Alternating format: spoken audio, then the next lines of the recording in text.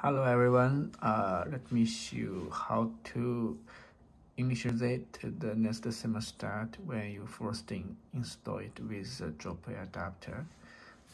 First, you need to choose the language. We choose the English US. Just choose what you need, the language and the equipment. Are you a Nest Pro? We select the homeowner. And we select the G3, the high-speed fan, and we'll continue. If you have the heating function, we will select the source electric and forced air and continue.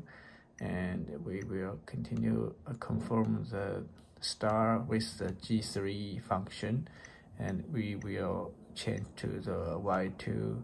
And we will change the Y2 to the G2 fan and continue, and then down. Okay, continue. And next app, we will select not now, and next. And the internet connection. This menu will help us to connect the Wi-Fi of the home, and we will find the SSID. Find the SSID of the home. There's so many. Okay, we can choose the 5G and enter the password. Okay, it is connecting the network successful. Now it will check the software update for a while. Let me wait.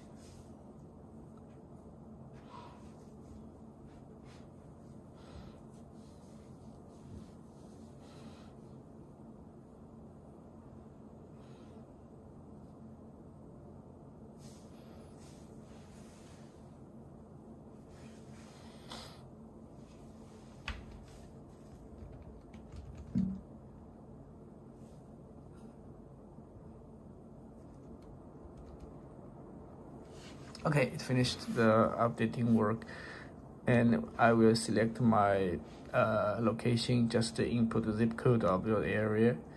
So, okay, we select the yes, and we can select no, Asia,